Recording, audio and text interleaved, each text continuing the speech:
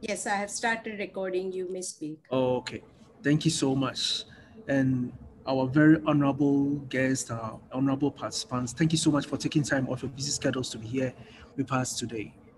My name is Felix Komradonko, and I'm a postdoc at the UNISA.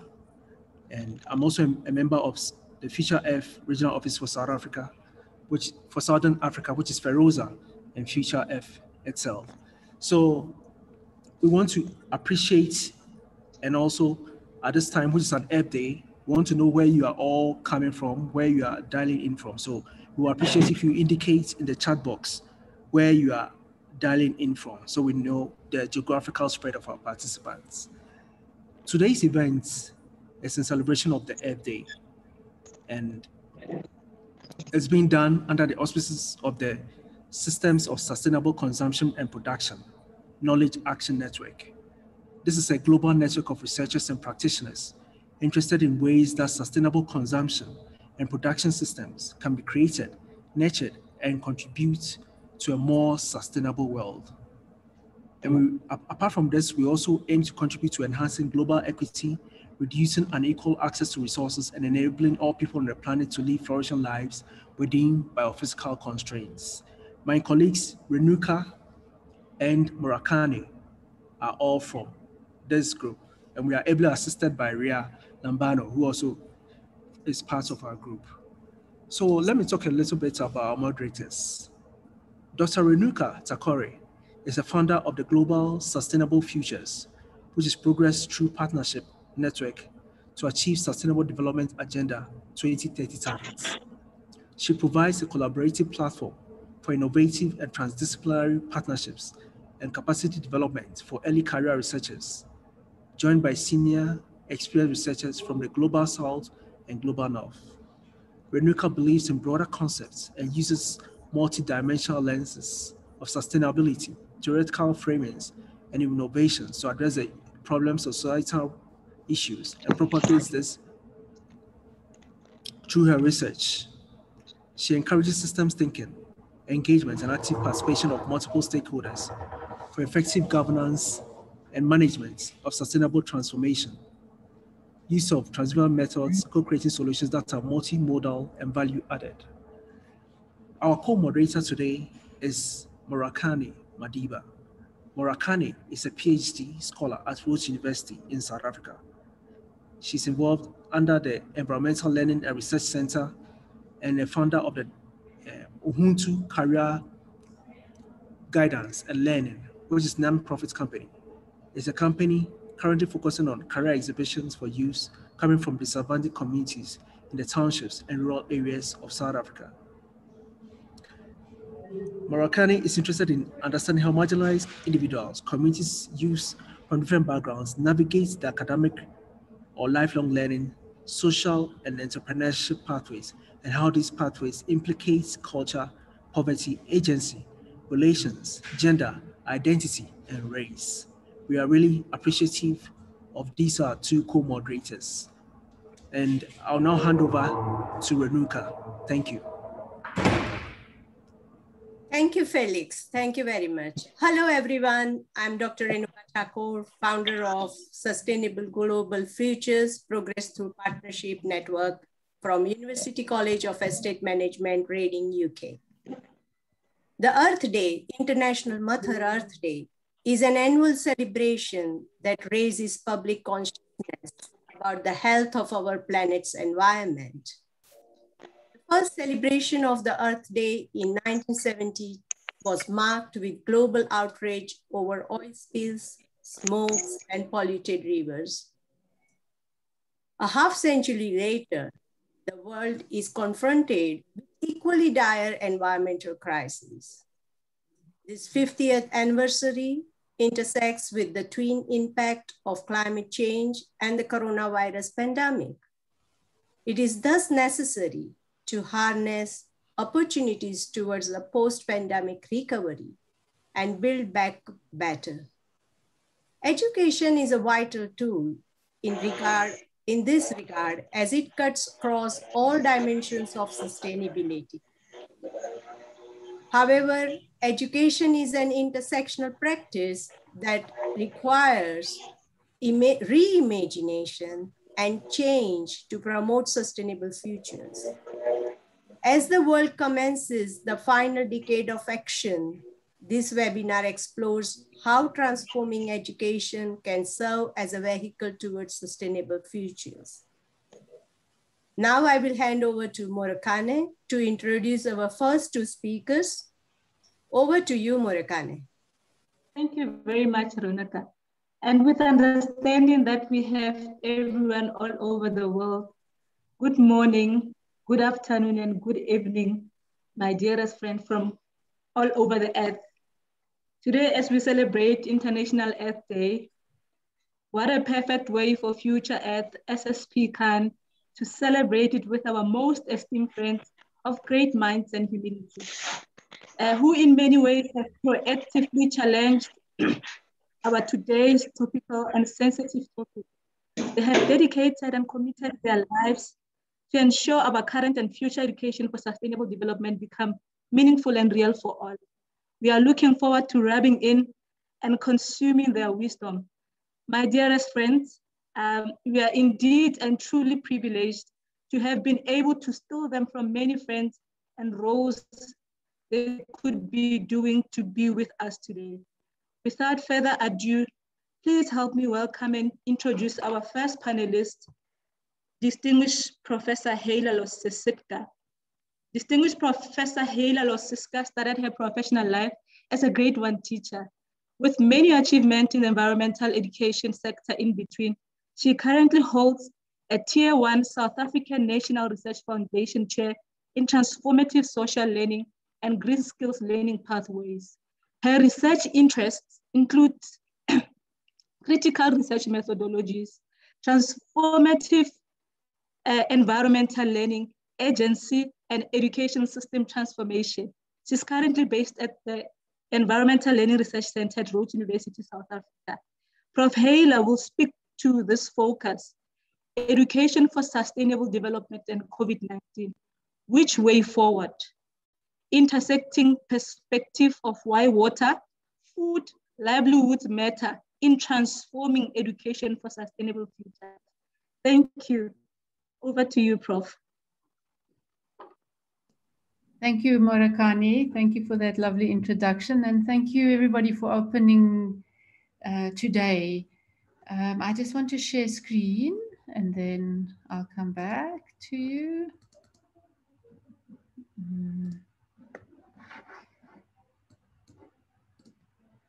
Yes, and I think to just start with, I think where our colleagues have also started with, the idea of Earth Day, just reminding us the special place that we are on and the only planet and home that we have. And I think the COVID-19 pandemic has really raised so many challenges and issues and perspectives for us, but there's always a silver lining to every dark cloud. And I think what I want to try to do today is to think about education as the space that can maybe help us to open those silver linings that we need after this cloud that we've been struggling through in the last year and a half across the planet. So on this Earth Day, I want to ask, how are we moving forward together through and after COVID-19? And the little picture that I have there is of a small child with a mask on and holding a little plate for food. So I will be talking about that, and I'll share why.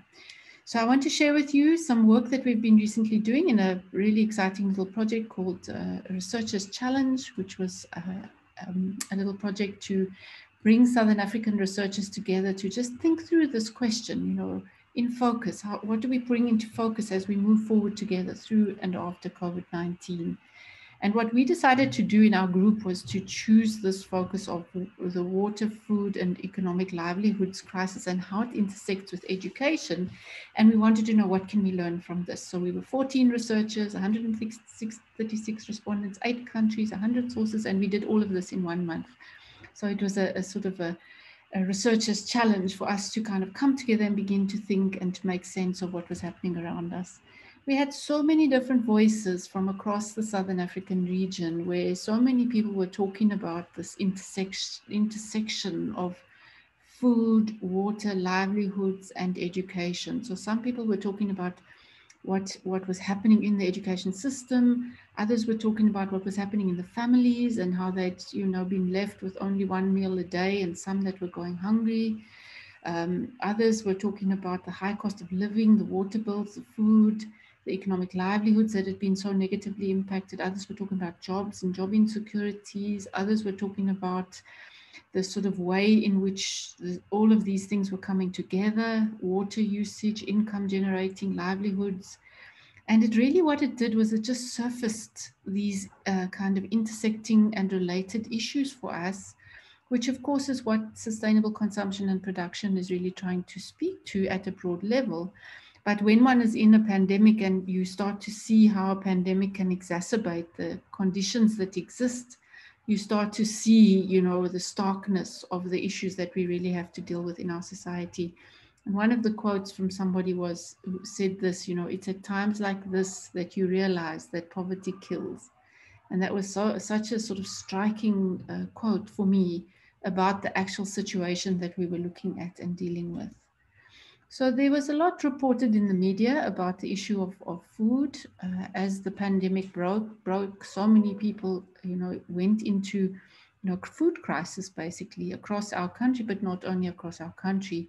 In most places where there's these sort of like edgy vulnerabilities and where the systems are actually failing people. So in a context like a pandemic, it comes to the surface, the underlying issues that we should be and should have been dealing with in our society. So you can see here the water crisis, food crisis, just some images from that. And so what we started to do was to think about, well, what does this really mean? Are we wanting to go back to normal? Here we've got COVID and we've got this new situation around us. And if we don't want to go back to normal, then we must find another way forward. So we started to look at what these ways forward were, looked into the discourses and the discussions there. There was discussion about immediate accountabilities and building forward together. There was discussion about just recovery, so the social and environmental justice, to hold that in firm focus as we do this building forwards together. There was discussion about long-term systemic change, social ecological system change. There was a lot of discussion about the implications for transforming education. And we were talking a lot about T-learning, transformative learning, and responsibility, our ability to respond and transform society. And then we also talked about regenerative approaches, as we go forward. So there were a lot. The study was big. It's a very, very big and very interesting report that was written by all these young people in such a short time. It was incredible, actually. But we had some really lovely recommendations around sustainable solutions at local levels, supporting livelihood startups and economic activities, really looking into gender issues, the safety of young girls, school community government partnerships, looking at intergovernmental collaboration on things like water supply, food systems, the role of teachers and youth, the role of young people, informal learning, responsibility. So there was lots of very rich perspectives and ideas that came out of this work. And we ended up naming a number of what we call transformative pathways or transformative praxis pathways. And these are the things that I think are very important as we move forward together. The first one was that we all need to contribute to rethinking and reimagining economic models that are more inclusive and more sustainable, and that don't just fail everybody when we hit a crisis. So there's some very important educational work that needs to occur there. The second one was to contribute to the emergence of more sustainable food systems for all. And it was so interesting because when we looked into the education practices and the education system, we found that the education on food systems was so poorly constituted. It's patchy, it's poorly constituted, and it's certainly not supporting sustainable food systems for all. So there's a huge work to be done there in education as well, is to rethink how we are doing work on food systems. The third one was to really look at education and training and social learning interventions that could strengthen interagency and multi-sectoral partnerships for sustainable development action and service delivery. because without those, we're not going to be successful. The fourth one was to really strengthen quality education in the public education sector and to facilitate access to ICTs and also stronger parental participation to help to not leave the education burden, if I could call it that, in a very narrow space. We needed to broaden education practice, and that all needed to be of a high quality. So that was another very strong transformative practices pathway that came out. And then the other one was to strengthen interventions that support the inclusion and safety of women and girl children and youth agency for change, because we found in this entire pandemic that it was women and girl children who were the most vulnerable and who were really affected very, very, very quickly by the pandemic in this space, you know, the food, water, livelihoods, education space. It was women and girl children that were most heavily affected quickly. And then also we needed to support young people's agency for change, because we discovered that young people are quite agile in the way that they can organize and that the way they can respond to issues such as the crises, this multidimensional crisis that we were looking at in the different countries. Then the last transformative praxis pathway was to really try to strengthen multi-leveled and multidisciplinary policy interventions that strengthen sustainable development and help us to build forward together and to build these interventions at all levels of society. So those were some of the key like headlines of what was coming out of this work, which you can see give us good guidance for thinking about education going into the future. So we wanted to, you know, really articulate this transformative direction for education for sustainable development. No going back to normal. Let's embrace just recovery, build forward better, transformative. Let's be regenerative. Let's be transformative. And let's look at it in our own cultures. So, and our own context, these sort of ideas, and then, you know, make them real wherever we are. We like this particular perspective also, this idea of, you know, moving beyond sustainability rhetoric and to really designing and building regenerative cultures. So living system design, renewable kind of regenerative kind of practices and cultures, and to move away from these sort of more degenerative development and practices, technical systems and so on. And we needed to be able to differentiate that. We thought that the SDGs could potentially be a bridge towards that, but we needed to strengthen the SDGs with, you know, just recovery, discourse and practice. And we had to be careful of, you know, appropriations of the build back better, build forward better discourse. Here's a little report you can see, focusing on mining as building forward together and so on. And then we looked into, you know, what are the local social movements that are trying to do some of this regenerative work and try to understand where they are, what they're doing in our societies. And then lastly, but not least, we wanted to take this to the level of, you know, where all of our governments are working with education and sustainability. And that is, you know, around the Sustainable Development Goal Target 4, or goal number 4, target 4.7, which requires all of our education systems to embrace these kind of core issues that we're trying to deal with through education, environmental education, sustainability, human rights, gender equality, and so on, you know, cultural diversity. So there's a kind of like a body of work that is very highly coming into the policy agendas. And so, but we need to really interpret this properly, otherwise we're not going to make enough progress. So we talked about, when we look at this goal and this target, we should look at it as a systemic and emancipatory transformation process that takes place at a whole lot of different levels, at the level of the school and the community, at the level of our departments, our provincial organizations, our national departments, and our international organizations. And that we should put T-learning or transformative learning at the center of our practice as we move forward together. So that's a brief summary of this, you know, lovely project that was done by this big group of young researchers who'd never met each other before. We all got to know each other, did this research together, and were able to really launch something very interesting, I think, for going forward. So thank you very much from me. That was my short contribution for this Earth Day. Thank you, Murakami. Thank you very much, Prof. That was very insightful, and the point that I picked up there, that it's very profound, Prof. It's that statement. It is a time like this that we realize poverty kills. It's very deep. And then what is the way forward? Prof spoke about just recovery. Let's build forward better. That's what I picked up.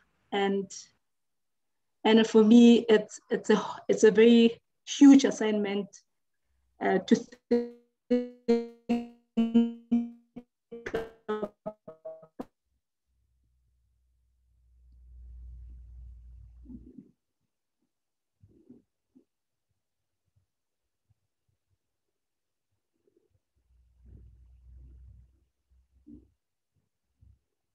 Is everybody hearing Modakani, or is it just me that's lost her? No, I think I also lost her.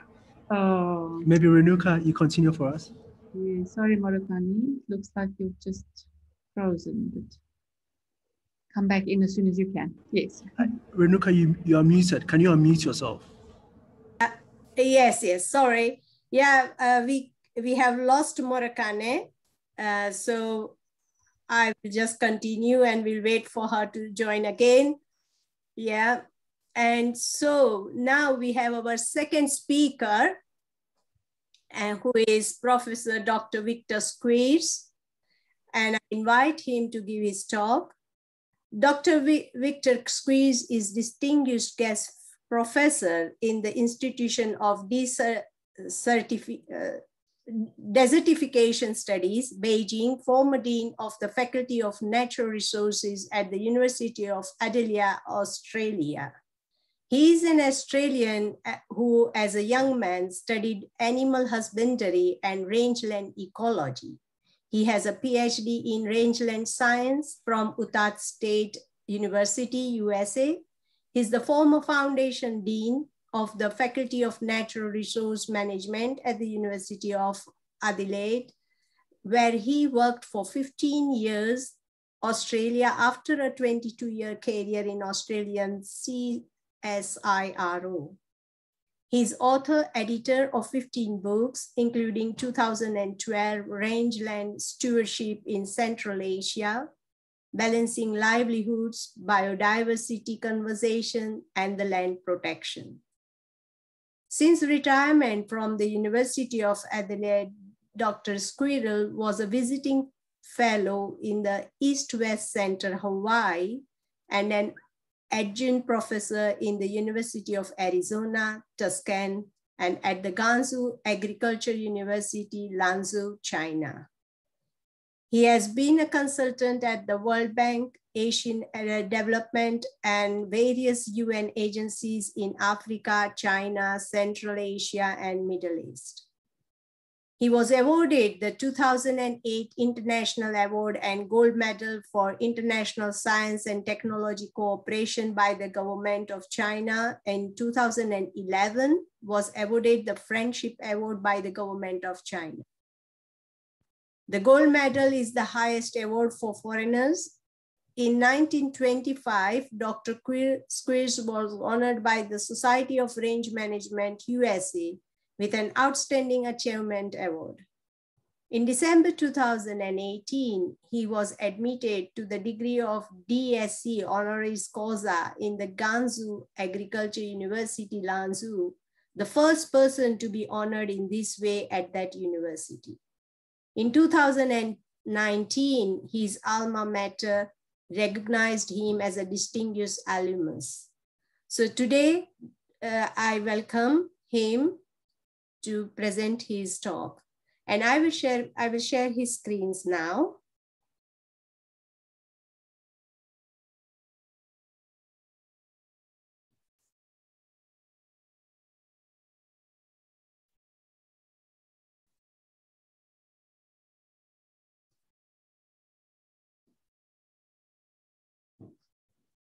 Yes, over to you, Dr. Victor.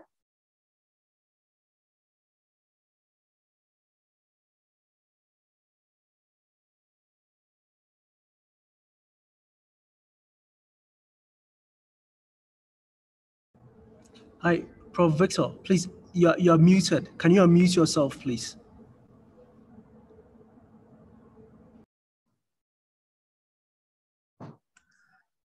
Is that better? Yeah, thank you. We can hear you. Can you hear me now? Yes? Okay, so thank you. You've had a quick summary of my life for the last 30 or 40 years. I have considerable experience. Some of you may even be aware that I spent some time at Fort Hare University in the Cape. I was on sabbatical leave there. So I'm familiar with the Ciskei and the Transkei and those regions in South Africa. But today I want to share with you some of my thoughts about sustainable development. It's obviously a feature of the Earth Day. People see it as an important way forward to do things which are likely to not bring more harm to the world, but which will support humans and their needs. I want to talk also about the role of educators. And we've heard a very interesting presentation from the previous speaker, and I was very impressed with all the work they managed to do in such a short time. And so if we could go to the next slide, please.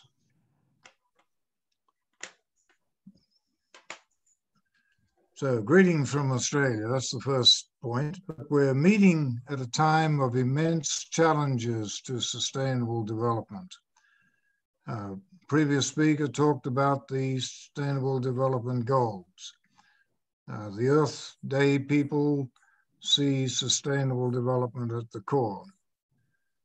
And I've said here on the bottom of this slide that we're all well aware of the environmental, the social impact, effects on biodiversity and on the life support system. So we don't need to go into that now. You're very familiar with it. Next, please. Now, what we've got is a very recent experience of a global economy that had major structural shifts, and they were rather persistent, not just a short duration. These newer dynamics are mixing with the prevailing ones. We already had problems, environmental and political, social, before the COVID pandemic. But the newer dynamics are mixing with prevailing ones, and they present some novel challenges. They also present some opportunities. Again, the last speaker talked about some of the ways in which the new opportunities might be cashed in on, how we can get behind some of those initiatives and change the way education is presented, the way in which our lifestyle is run. So we have a need also to improve the environment, to restore the environment. And one of my books, which I've put up here, Ecological Restoration, Global Challenges, Social Aspects, and the policy implications. So ecological restoration, how to get things to be restored and productive. So thank you. Next one.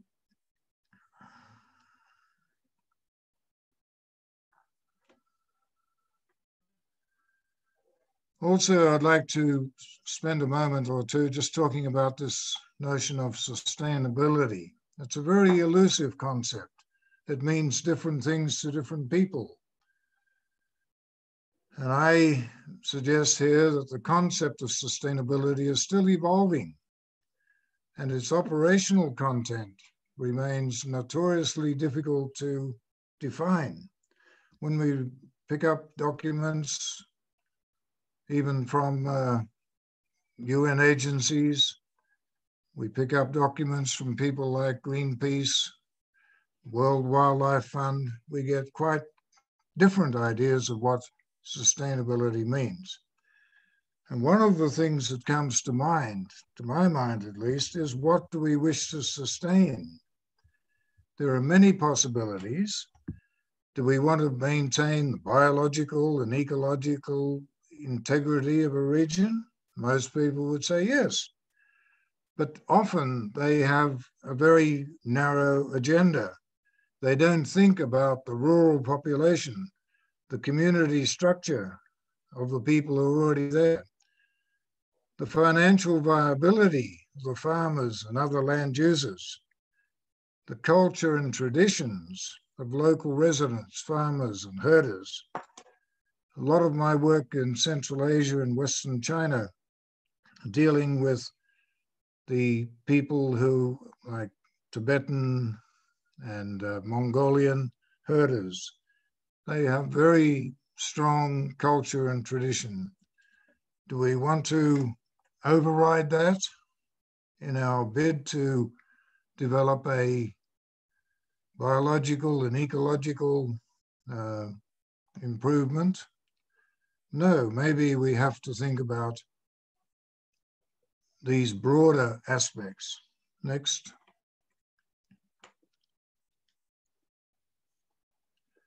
Now, once a decision is made about which of these, some of them might be in combination, we then have to take action to see if that aim can be achieved. And what we see is that there are a number of pillars upon which these things rest. There are cultural norms, the values and beliefs, the knowledge generation and transfer, research and development, legal and justice systems, civil or civic and political institutions. So it is a very complex matter. Next. So the principal aim of this webinar is to explore how transforming education can serve as a vehicle towards sustainable futures. And the education sector all around the world is grappling with myriad big picture issues of considerable and critical importance. So now we're left with a question of how should we educate people to help them thrive in a constantly shifting future? I emphasize that it is a constantly shifting. Hardly a month goes by when either some climate change induced phenomenon presents itself. In Australia, we had devastating fires, California, devastating fires. In other places, floods and landslides. In the Qinghai Tibetan Plateau, glacial retreat, glaciers are melting, the permafrost stone is melting, many things are happening. So how do we educate people? It's not just school. There are other aspects of education. Next. So change is constant. It continues at various rates over time, and it shapes the world around us, and it affects our reactions. We can adapt to climate change. We can adapt to new social and political systems, but how do we transform our education right across the spectrum from early learning of young children through to adulthood, through to formal education institutions like universities, but also to acquire new life skills that can help people cope with change. Next. And of course, when we think about this, often people say we can train, we can have more training. Well, even monkeys can be trained. So we need to think, how does education differ from training? Next. So the role of the educator is to help others to use their intellect to solve problems, to improve the situation, to plan for the future. And this global health pandemic has shone a very harsh light on the vulnerabilities and challenges humanity faces. It's provided a clear picture of existing inequalities and a clearer picture of what steps forward we need to take. And we have to think particularly about education of the 1.5 billion students globally whose learning has been interrupted and hampered due to school closures. This is one of the priorities. Thank you. Next. Now, these matters have been the subject of a report from the International Commission on the Futures of Education. It's a European-based think tank. They make the point that education is a basic human right and a foundation on which to build peace and drive sustainable development. So if there is education, then we can live more peacefully and more productively. Next. And so COVID-19 presents us with a real challenge, but also a real responsibility. There's a serious risk that COVID-19 will wipe out several decades of progress, most notably the progress that has been made in addressing poverty and gender equality. Under the guise of stamping out the disease, many liberties are being affected. So it's quite evident that we can't return to the world as it was before. So obviously we have to do other things. The pandemic demonstrates that we belong to an interconnected humanity. I was interested again with the previous speaker to see that there were many countries across the globe trying to deal with problems that were common to them, but which were unique in some way. So we live in an interconnected humanity, and education in a post-COVID world and the economic arrangements mean that the impacts of the virus are disparate and also unjust. In some cases, not so good. So, gender discrimination. Girls' educational attainments are likely to suffer more seriously, it was mentioned by the previous speaker, with many people not able to return to school in this post-COVID era. So we have to do everything in our power to prevent that. And many of you come from Africa, so therefore you know that girls' education has been a long and difficult path for many African families, and that any extra barrier to successful enrollment and completion of programs, we have to try to sweep aside those barriers. Next.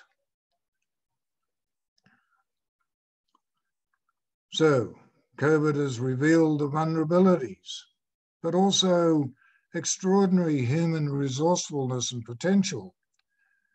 Some of the teachers have come up with remarkable innovation in ways of presenting information by distance learning, by internet, by a number of ways appropriate to their situation.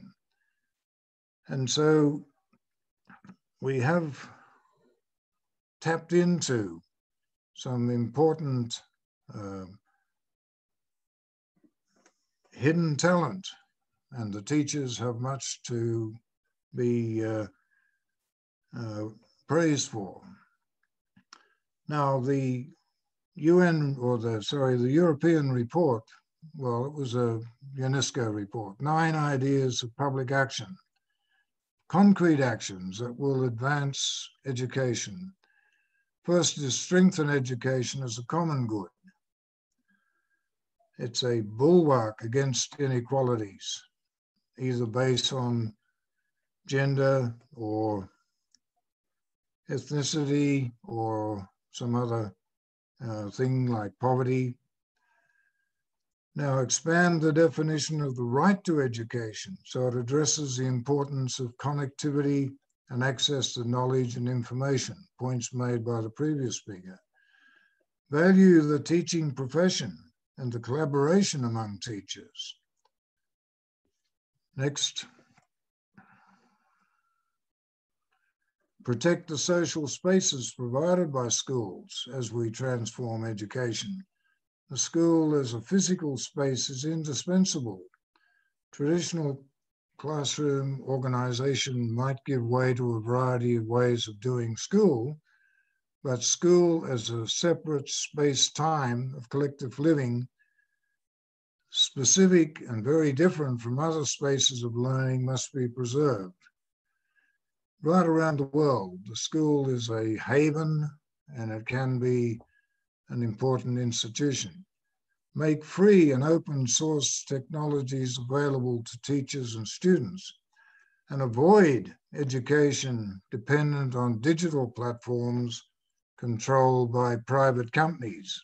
This is a trend that's happening in some places, and it's not a good trend in my view. Ensure the scientific literacy.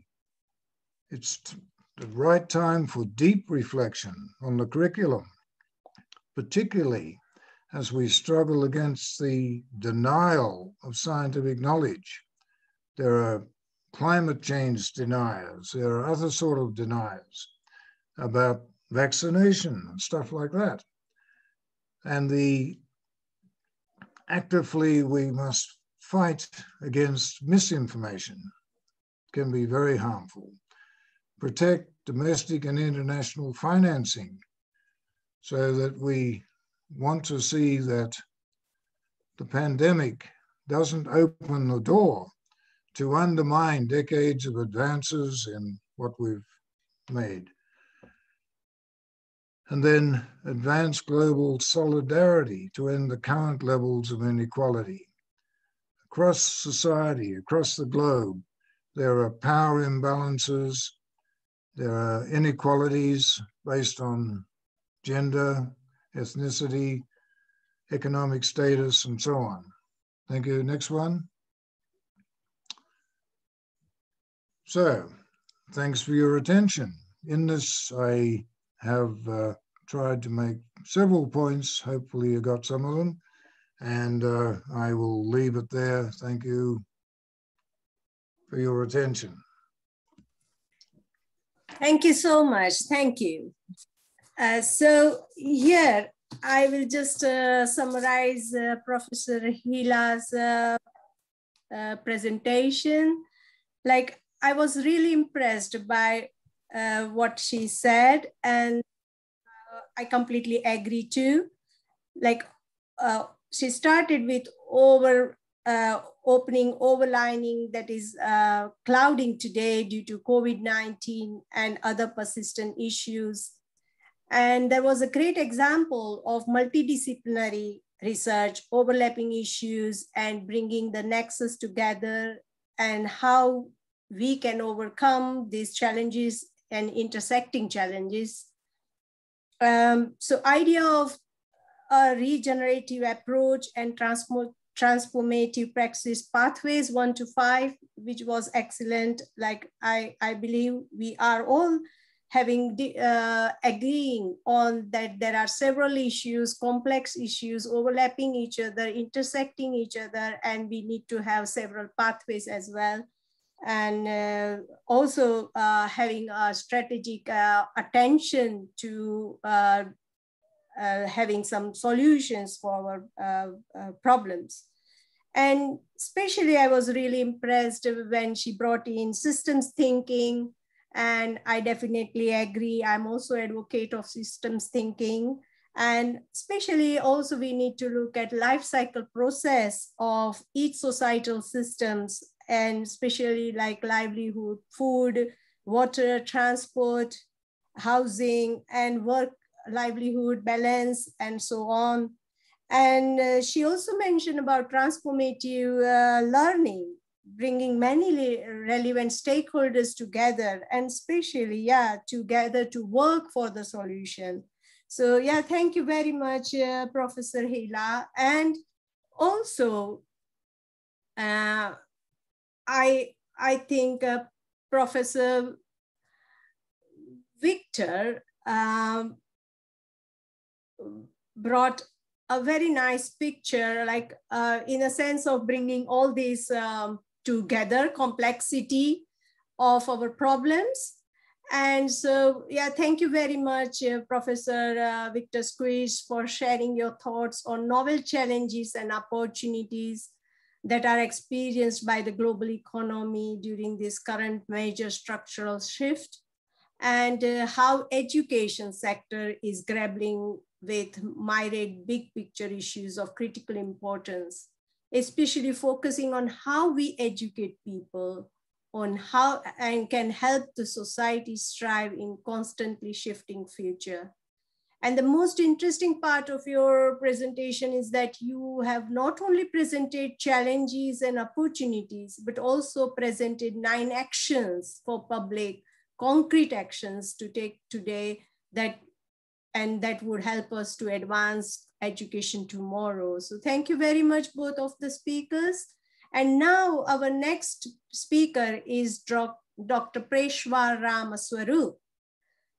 So Dr. Preshwar Ramaswarup is the director of the Center for Researching Education and Labor, University of Witwatersrand, Johannesburg. Her research is focused on change-oriented learning pathways and sustainable development. She has worked as a researcher to produce South Africa's first environmental sector skills plan, and was the national coordinator of the National Green Skills Project, where her research focused on systems readiness for green skills. Currently, her research is more focused on occupation and just transition and sustainability transition. So I invite Dr. Preshwar to present her presentation today. Thank you very much.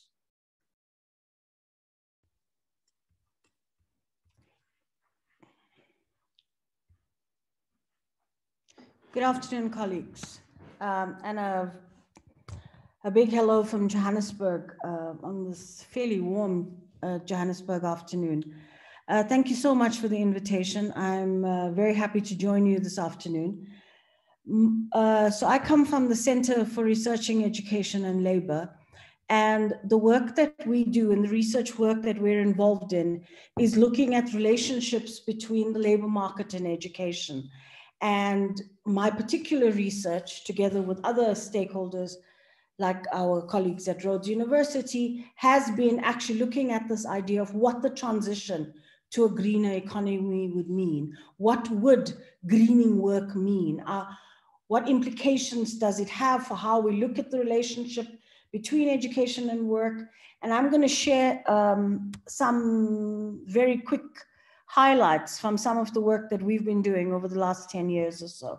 So I've decided to focus my presentation this afternoon on vocational education and training as a very critical and neglected educational sector across the world. And I say that not just as an African where vocational education is neglected, but data from Australia, the UK, most parts of the world show very similar results, that it's one of the most neglected educational sectors. So in this presentation today, I will share a few observations of a quick study that we did, which was actually also part of the study that Hala introduced you to earlier today. And then I want to consider TVET, or the role of vocational education within this. When we think about building back better, if we want to consider the notion of building back a better vocational education and training system, and we want vocational education and training to be able to play the roles in society and for the environment and the economy that we envisaging it, what are some of the challenges that we need to be able to contend with? In this research, similar to the research that Hala presents, and I'm not going to give you the whole report, one of the things that we picked up in the SADC Researcher Challenge was that during COVID, the one sector that was the least visible was TVET.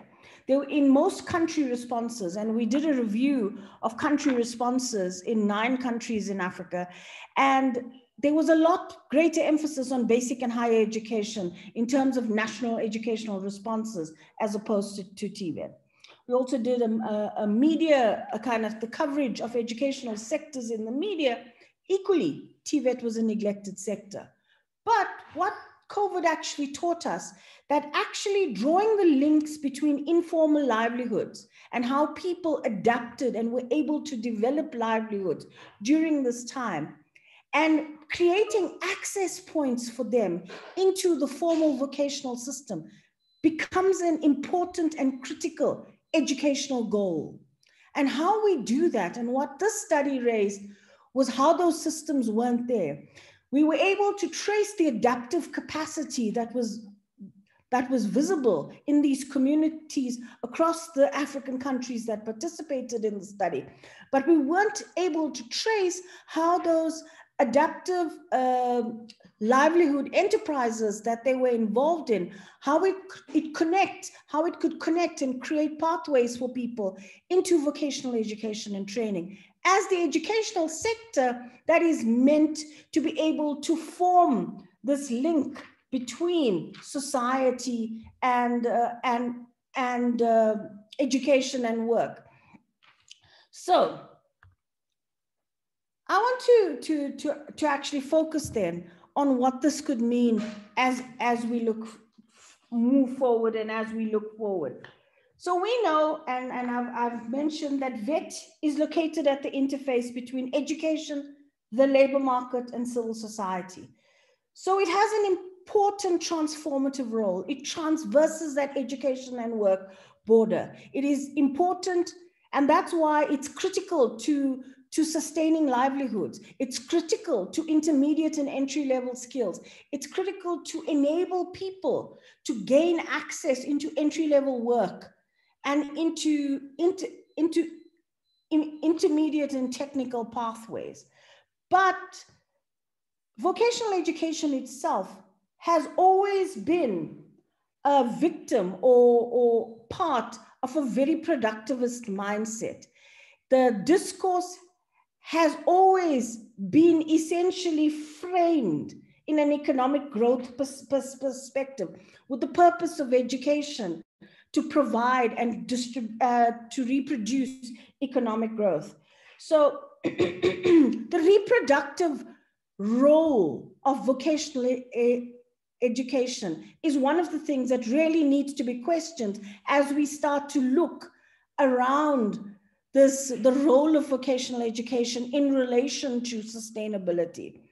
So vocational and professional education uncritically mirrors the kind of dominant logic of an industrial society. We bring people in and we train them for work, but we don't question what's the nature of that work, what kind of work, how does the work itself need to start to change when we actually bring to vocational education a sustainability mindset.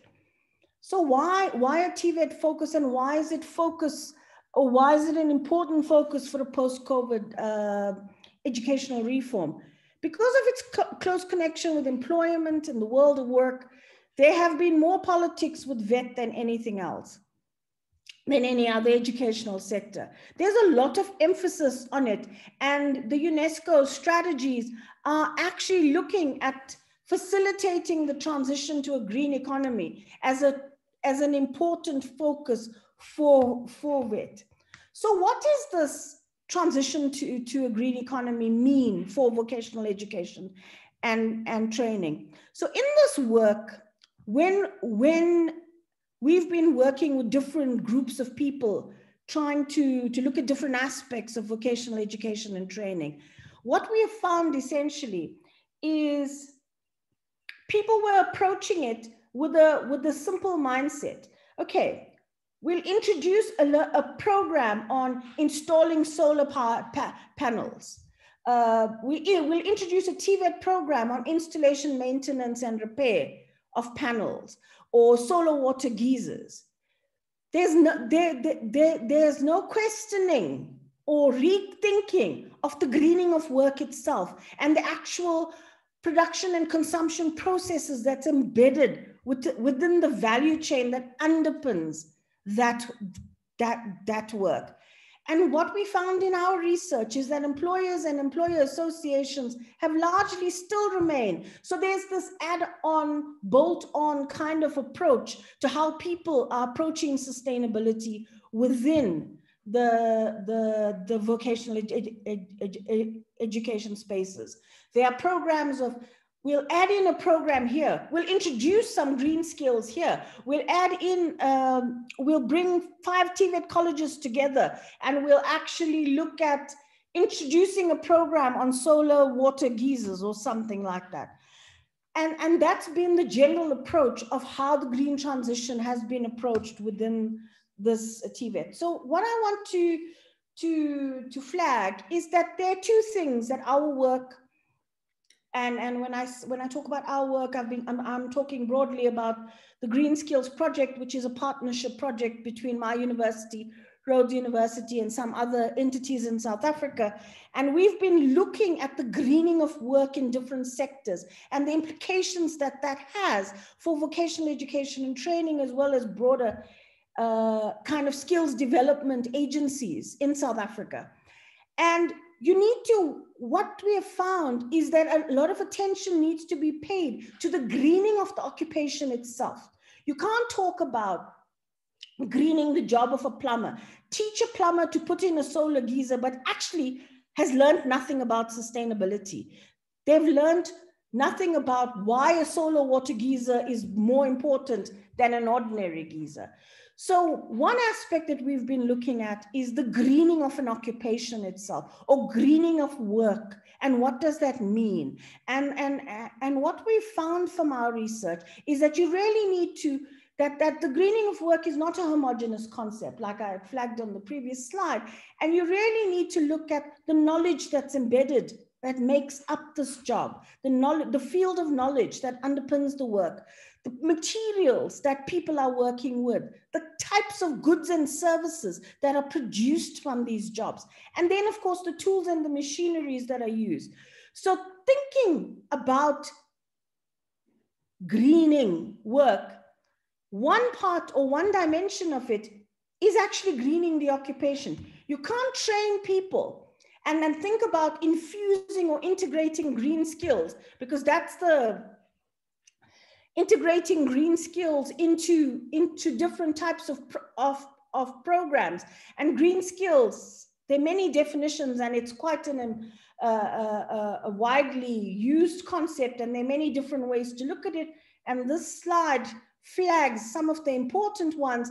And I'll use the Australian Green Skills Agreement one.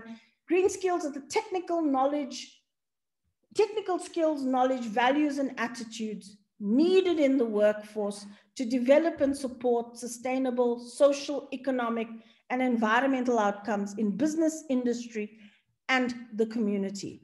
So thinking about skills and thinking about skill programs that and the development of skill programs at different levels of the system is important.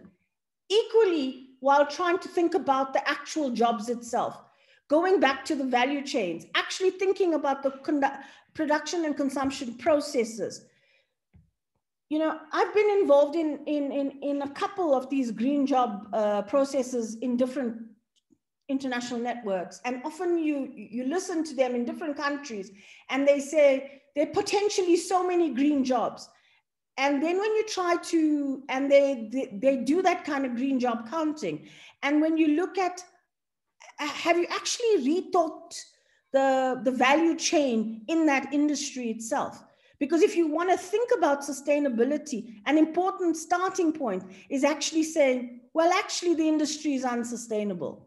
And there are issues and there are critical hotspots on the value chain.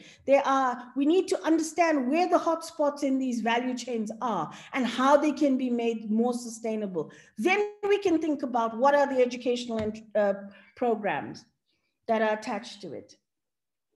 I think I've covered, so this is some work that colleagues of ours in the University of Hong Kong have been pulling together, and that's looking at a typology of green skills, how we start looking at positive attitudes, generic green skills, and that's another approach that some countries seem to be taking, is the infusing of generic green skills into educational programs. Let people learn about sustainability generically. Let them learn about water conservation, energy conservation generically. Okay, so there are different typologies, and you see that they've been popping up. This is one we have a typology that we utilize in South Africa, and there's a more recent American typology that seems to be around. So reframing VET, my purpose today, reframing VET towards sustainability. A few pointers. Narrow approaches within VET remains at the level of greening institutions. And that's been driven by some of the development agencies. An immediate response to greening TVET has been the greening of VET institutions, looking at how we can green the institutions, how to add discrete new modules or programs into VET curricula. But there is a desperate need for a vocational education model that takes equity and sustainability objectives into account, and which actually questions some of the ideas that we have around production that underpin some of the sectors that these vocational education programs are in. You can't look at vocational education and look at the training program separated from the work that the training program is linked and attached to, okay?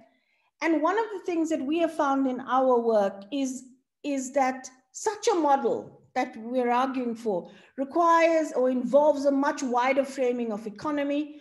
It needs a framing that's beyond the kind of dominant productivist growth, market growth kind of model. And it needs a lot more attention to other parts of the economy, like the commons. Okay, so 5 takeaway points that we have found in working with vocational education. 1, you need an expanded notion of the economy. You can't try to think about education and training in the current productivist mode. You need to expand value chains that underpin these sectors that are integral to vocational education. That when we're thinking about vocational education, it's not just the technical skill of installing the solar panel. You need to understand relational and as well as transformational competencies. Most environmental practitioners are change agents, and there are transformational competencies that are at the heart of that, okay? And what we have found in our work in South Africa, it needs to happen at multiple levels. It's not just the curriculum. You also need to look at how people are transitioning. Where are the pathways for these people? And that's one of the big issues with vocational education. And if you institute a training program into a college and you bring youngsters into a training program to install, repair, and maintain panels, solar panels, where do they transition to? What's the educational pathway for them? Are you creating a glass ceiling, a short course glass ceiling? You know, how do they move? Where do they transition to? How is the work connected? What are the sorry, I'm losing my English. What are the feeder jobs? What's the vocational stream of work that they can also, those are the critical questions to make this important for transforming the kind of education that can be, that can help us to build a more sustainable society. And our last takeaway is that we have found that it's extremely important to do this work regionally, to actually look at local context and actually examine it from the local context. So colleagues, my quick points with a quite strong focus on the relationships between education and the economy and the implications of some of that for understanding how we start to think about sustainability within vocational education and training. Thank you so much for your time today.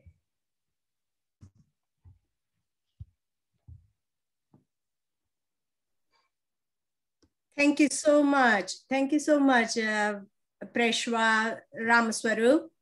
And yes, thank you very much for voicing that we need greening work and education, vocational education and training and skills development.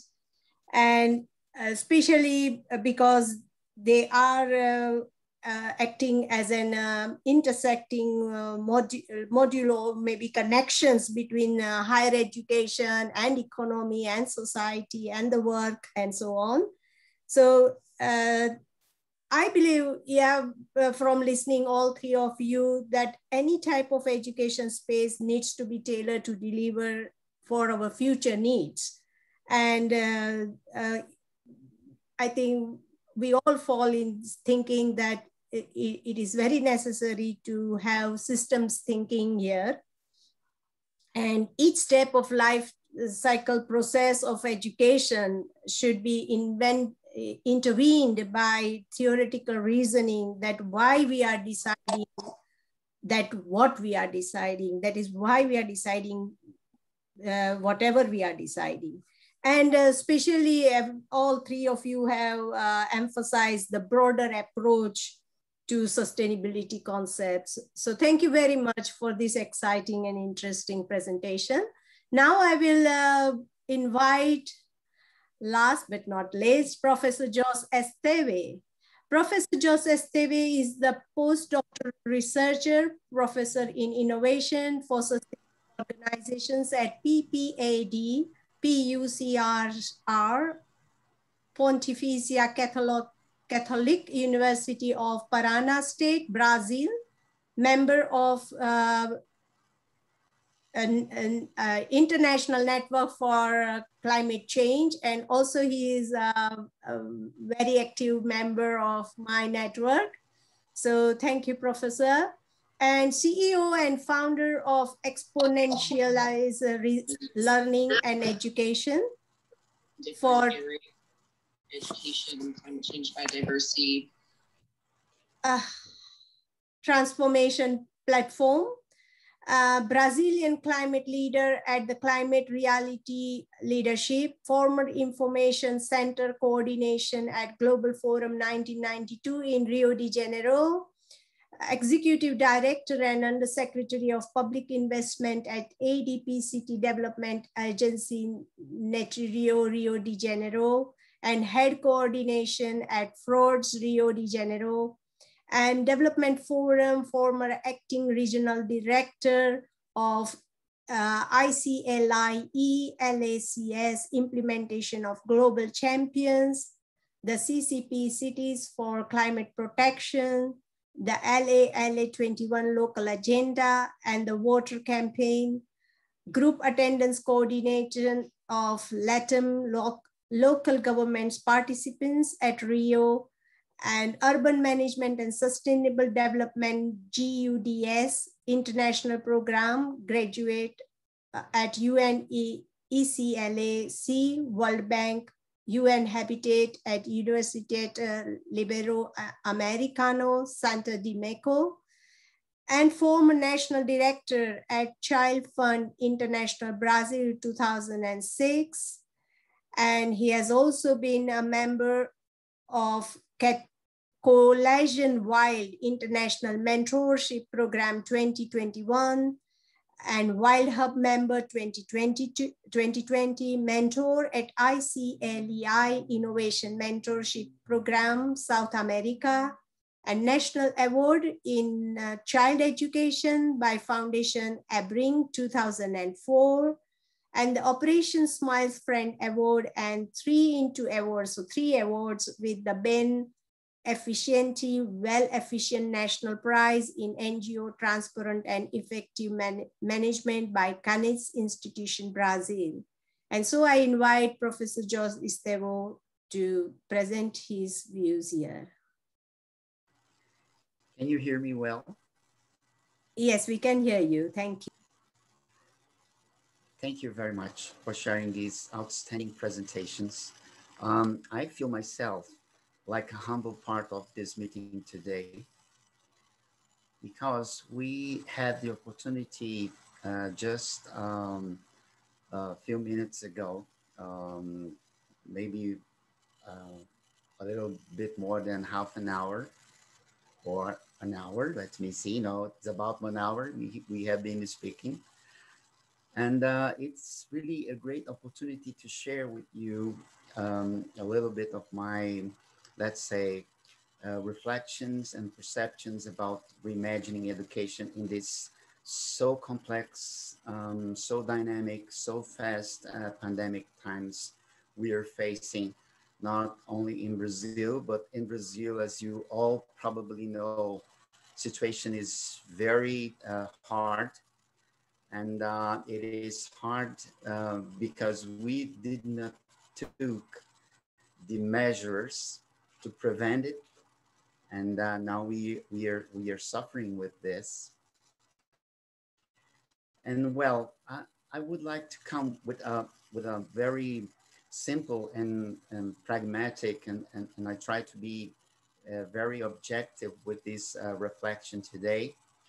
Last year, our Mother Earth Day, I sent to our great colleague, Dr. Felix Doncor, and this presentation is just a small highlight of what I was intending to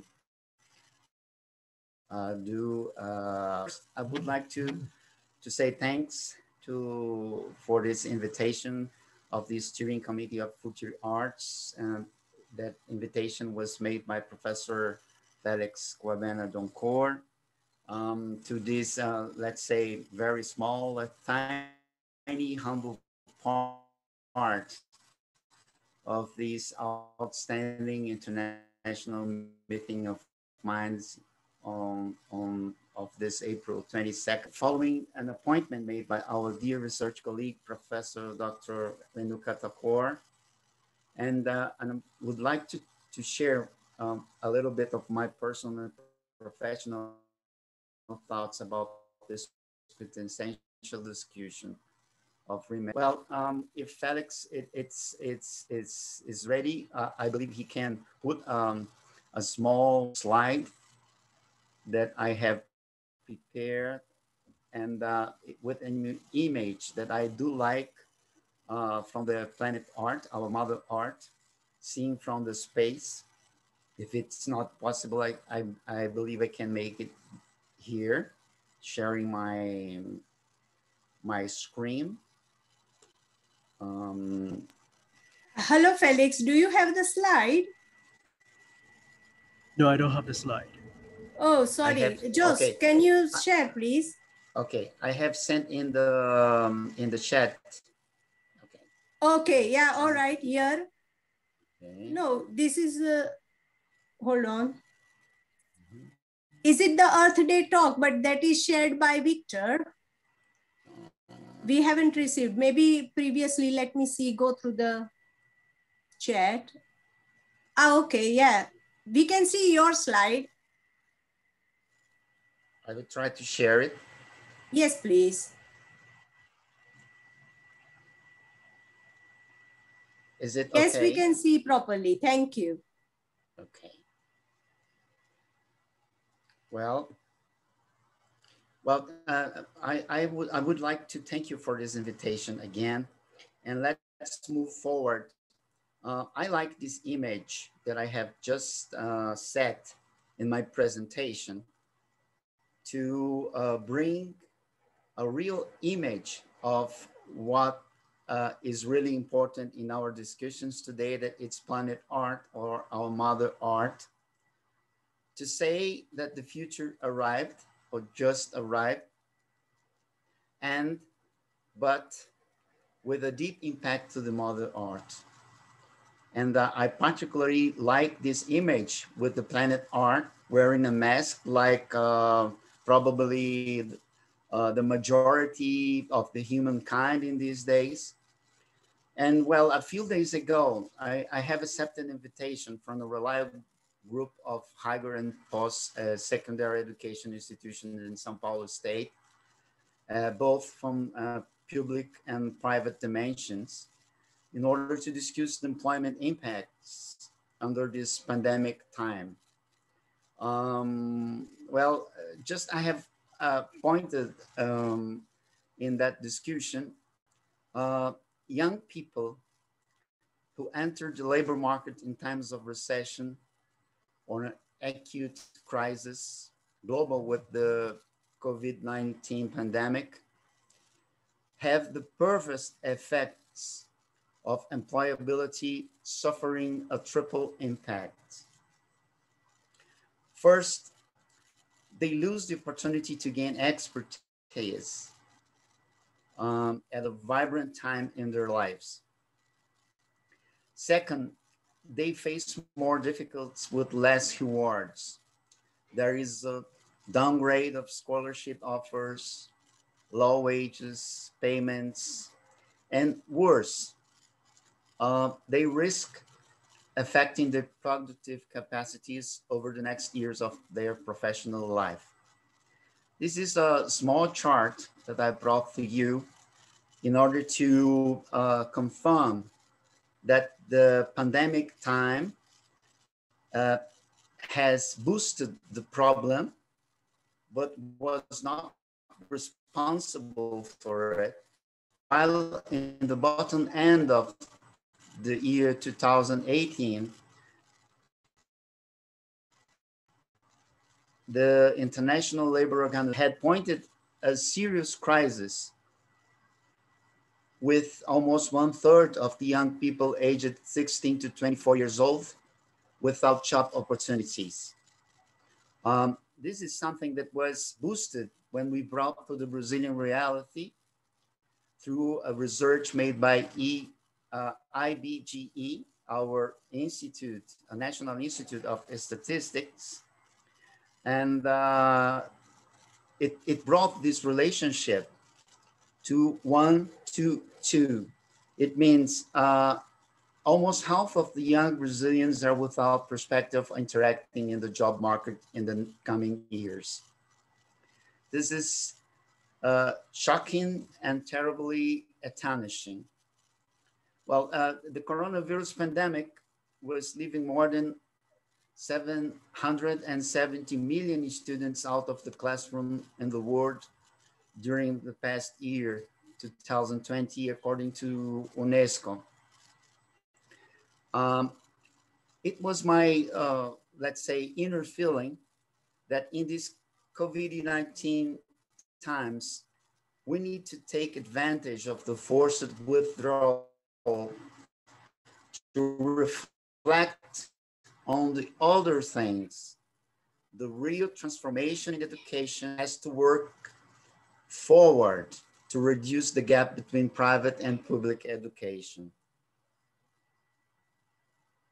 This is something that I am aware, quite aware, because of my interaction with different network of research and professionals around the globe, just like this one that we are experiencing today. And we cannot demand quality only in what we sell or deliver from our educational products, under the penalty, as I used to say, of being co-responsible for expanding that same gap. this is something that comes to our mind on a more appropriate way when we interact with a figure like that. This seems to be a funny and a drastic perception of the gap, the existing gap and the inequality between a majority group of the students in our country and in other countries of our Latin American Caribbean region, for example, but we can expand it to other countries and continents.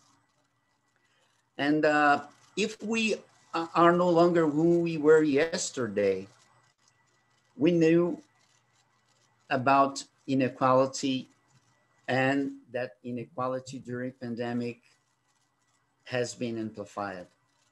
We have migrated the education from the physical to the virtual, but we carry the gap in public education from the physical to the virtual, which we have confirmed with COVID-19 pandemic. As a matter of fact, I will bring some figures here that probably will shock you, because we're not talking about a country or any country. We are talking about Brazil, that is one of the 10 largest economies in the world. But 1 in 6 schools will not have a toilet.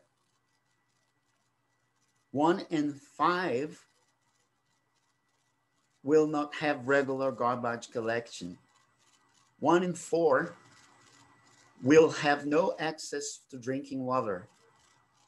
And half of the total public schools will not have a sewer piped network.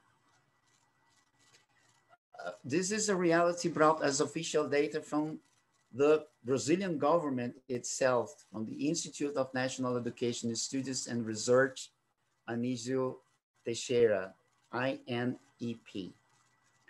Well, with such reality rising up from the regular public education and this profile in Brazil, how can we imagine to include the sustainable development perspective?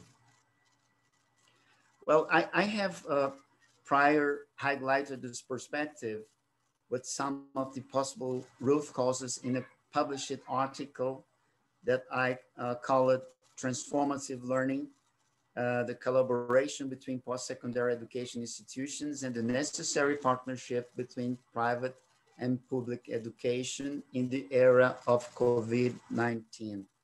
I will send you later in the chat the link to this article. Unfortunately, what we do foresee in Brazil in the year 2021 seems to be far behind all our prospective expectations. The education in Brazil, adopted through the ongoing investment dismantles in science in a rewind misconduct of the search for excellence in the area of education, is shocking. The federal government has widely highlighted to the world their despicable lack of attention and care with public education, and both the environment and the foreign affairs to back off any civil society organization's framework that foresee and work for a better Brazil in the future. As a result of this, we have been yesterday updated that CNPq, the National Academic Research Council in Brazil, will only fund 13% of the total research projects that were presented and approved for the year 2021. 13. The past weeks reinforced their commitment to destroy the foundations of the middle and fundamental public education by lowering down the applied resources and acting to oppose any legislative attempt of allowing poor students from these levels to free access to the internet for study purposes. And this is supported by the budget of public taxes, resources that are paid by the Brazilian society and are mandatory conveyed to public schools. A true bad human behavior and coming from the Brazilian president itself. During the past decades of my career, of over, let's say, 30 years dedicated to education in Brazil, I have never experienced such lack of commitment with education, the only reliable motor to achieve both social and economic development.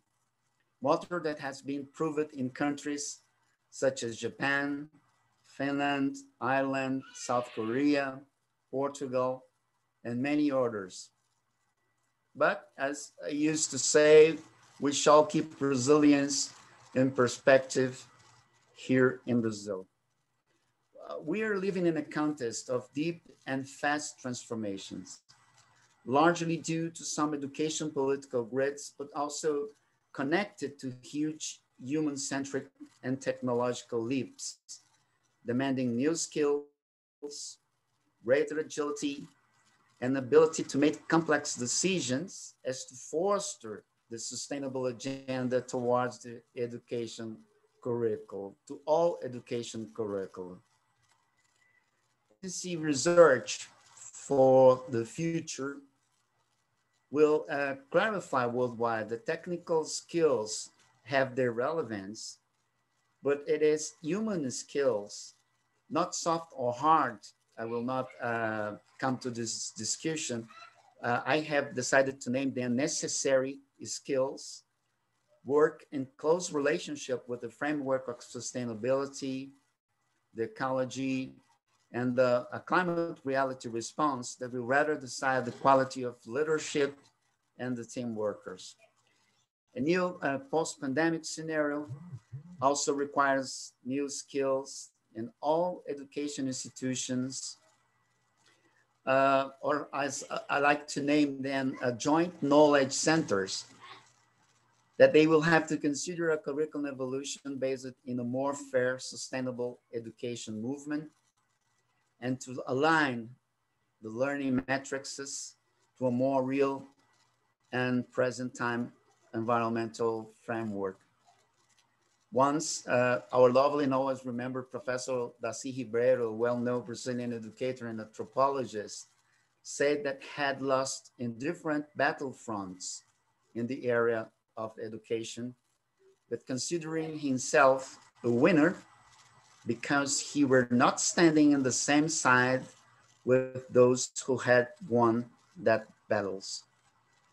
And if we move ahead with the quintessential lessons in the legacy of our greatest Brazilian educator, Paulo Freire, remain the belief that we will prevail while united to fight a good fight against those that lack in the goodwill and the appropriate understanding of the freedom nature of the education, are attempting against the entire society, and furthermore, acting against our planet.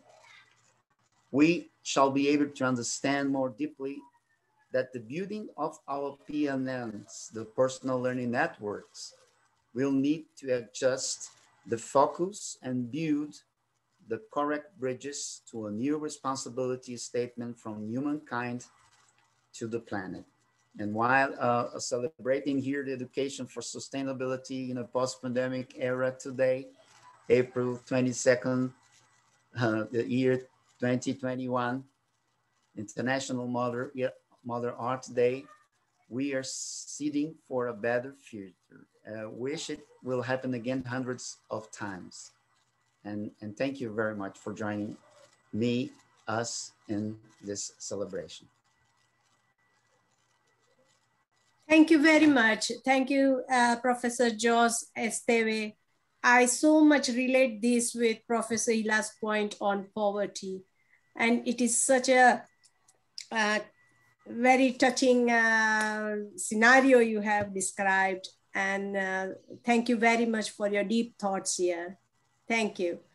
So any questions, we will welcome any questions for our panel or any comments from anyone. Please encourage, give us on the chat, or you are free to speak, open your mic and speak. Thank you very much. Thank you very much, Renuka. Can I ask the question? And thank you very much for our guest speakers. That was very insightful and very scary. And the reason why I'm saying it's very scary is that recently I've just attended a webinar where Professor Shabir Madi from vaccinology in the School of Pathology at Wits University, South Africa, has spoken about something that is very scary, that and this relates to what Professor Victor has spoken about, the idea of post-COVID. Professor Shabir claims that the idea of post-COVID, it doesn't exist. COVID-19 is here to stay, and for a very long time. And having to hear Jose and Professor Jose and Professor Hayla, and as well as Dr. Prisha, what does that mean? What does that mean for education?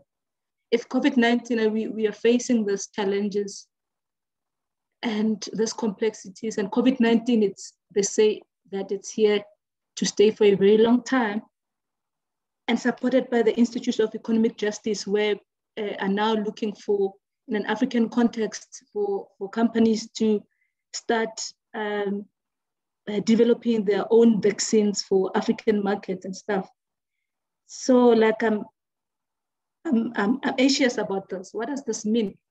If COVID-19 is here to stay, what does this mean? Professor Jose, or Professor Hayla, and Prof. Hector, and Dr. Prisha. I will celebrate the women today, and I will let them answer first.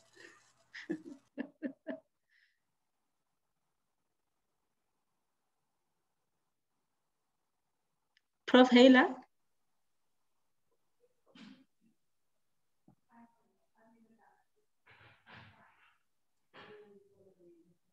I think you can go first. Okay. Prof. Okay. Jose, So yes. I go. Well, I believe, and you have also in your name Madiba, and I believe that it refers also to a great Madiba besides you. Yes, and well, I appreciate the question, and it sounds very important for us to make and to broaden this reflection, especially in the day like we are living today. At the same time, we are speaking about the education amidst COVID-19.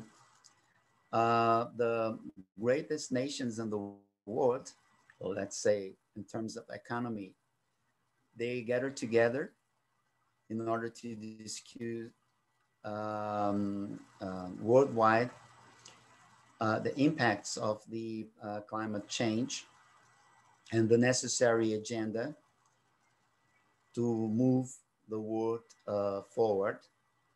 And I would like to think that they are not sitting and spending millions of our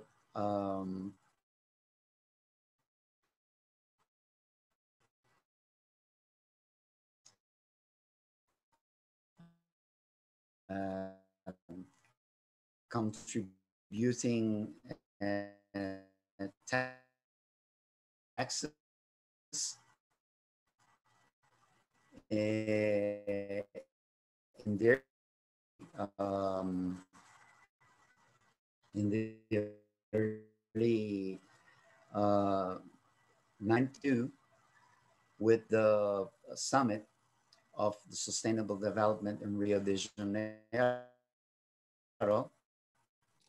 We are losing your voice. That we are acting. Now it's better. Yes.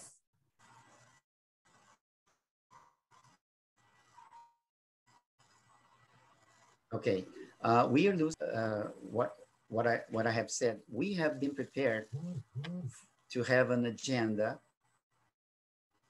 to face all the impacts that come from the major problems we are experiencing in the world today.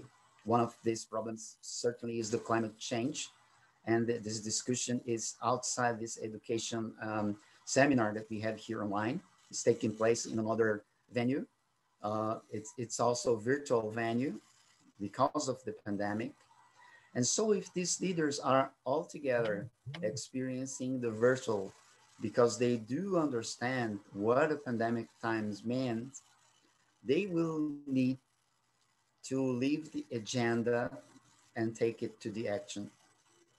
I believe the same is with the education. I have skipped it, and I try to avoid a lot the use of the post-pandemic times, because I don't believe in the post-pandemic time. I do believe that we will have to reframe, like society, our way of living. We have to connect this to all the challenges that we as society in different countries experience. And I can say a little bit more about a Brazilian society because I belong to it. And you all will be able to say a bit more about your own societies where you belong to in your countries. But it is not the COVID-19 pandemic that brought us the problems that we have experienced in the education in the past decade.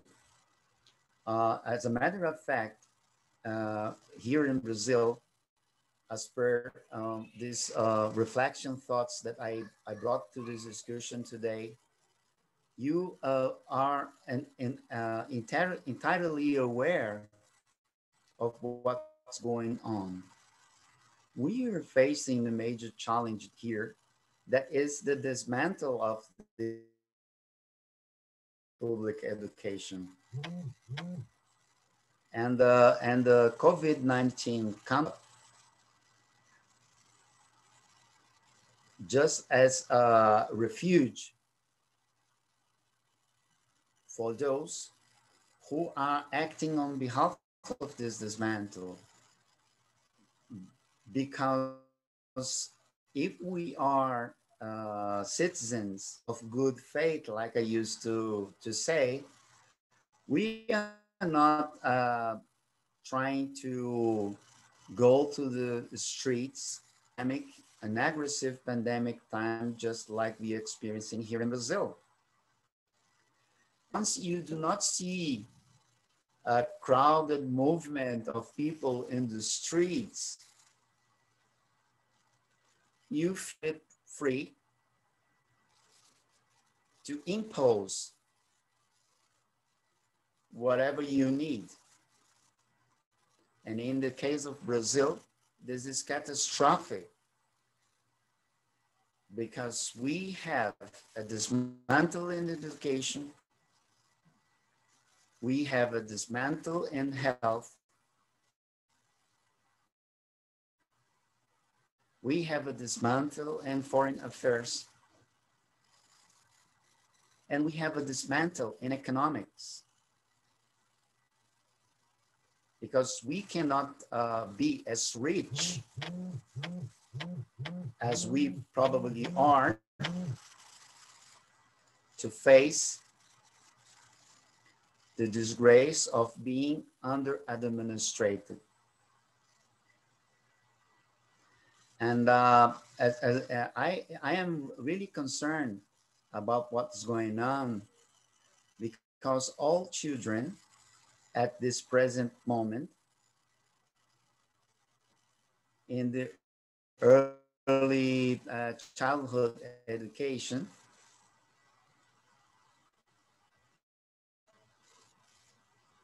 are at their homes and total on the school activities and learning possibilities. So we are in the edge to experience in the next, let's say, 4 or 5 years, the huge impact of keeping out of the school all those children. This is something that I see on a day-by-day basis, because I do have small children at home. And as a professor, I try the best I can to interact with them and to help them with their reality of virtual schooling that had, let's say, downgrade the education to lower down the education to, let's say, 20% of what it should be if they were in a classroom these days. But I have a child, John Lucas, with 4 years old, that was so delighted and so, let's say, dedicated to the school time. And that was interrupted last year. And he stays in front of the door in my apartment with his school bag and say, Daddy, now let's go, it's time for school. And there is no school to go. I would like to take this reflection and bring this reflection to you. We are just perceiving the top of the iceberg. We will have to make, let's say, a more deep connection with is below the surface right now, and the impacts that we shall have in the coming years. So I've tried to respond this question, Madiba, but I say, Madiba, we will take more than a decade here in Brazil to overcome all the impacts that the COVID-19 politics brought to our reality.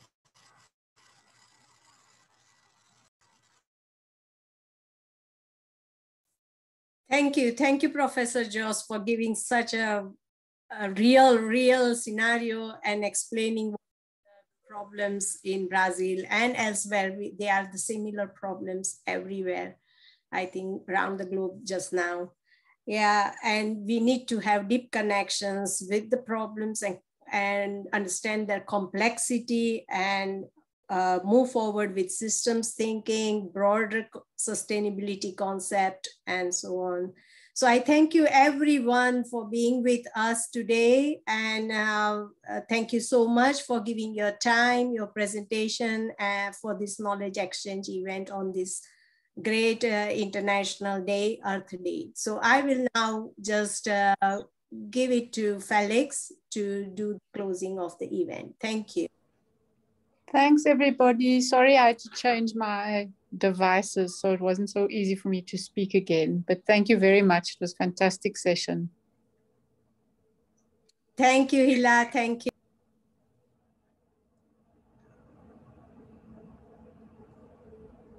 Indeed, as Renuk has said, we are really grateful to all of you for making time to be with us today and for enriching the discussions today.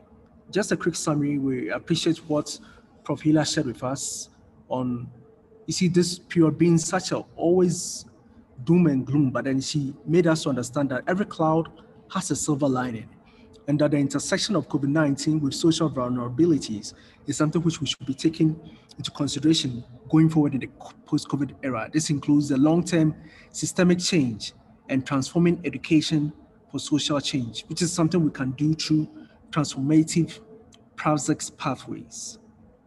Moreover, the social justice angle in education going to the future in our context has to be built on regenerative cultures. Prof. Victor Squares also talked about the immense challenges to the SDGs in our times.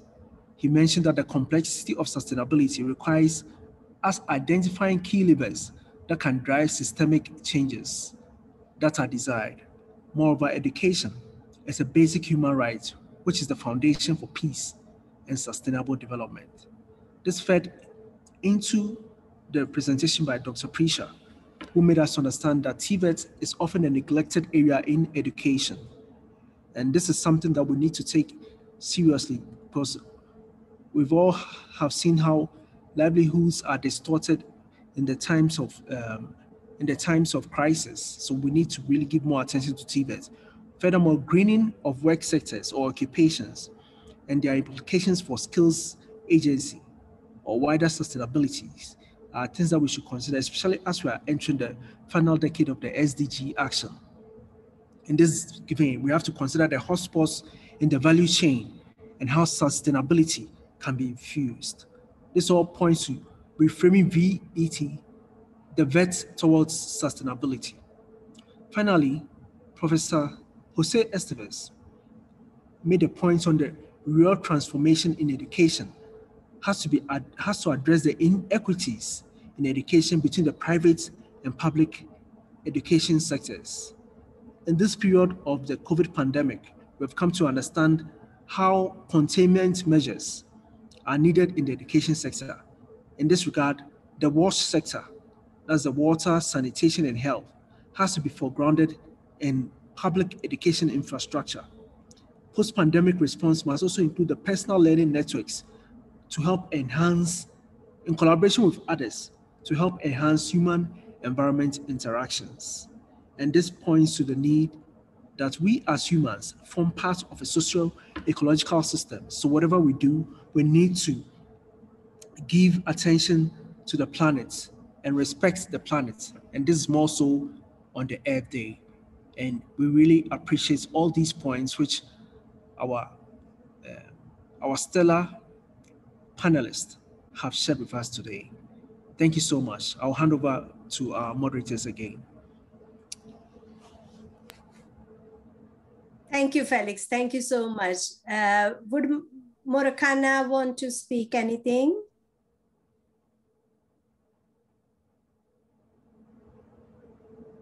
I believe we have lost her. So everyone, thank you very much. Thank you. I will stop the recording now.